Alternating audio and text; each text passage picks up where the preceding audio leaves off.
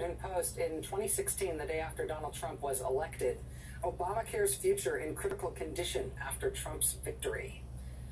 Within just a few months of Trump being sworn in, the Republican-led House had, in fact, voted to repeal the Affordable Care Act. That same day, they took a big victory lap in the Rose Garden at the White House to gloat with President Trump that Obamacare was going to be killed off.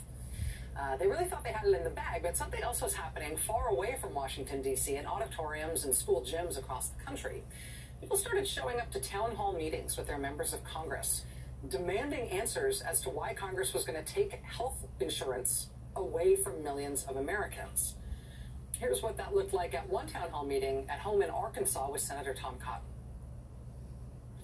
I can tell you 3 members of my family, including me, that would be dead, and homeless if it was not for ACA.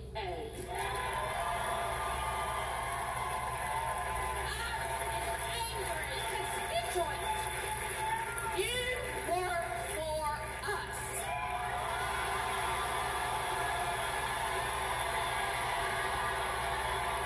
That's in Arkansas.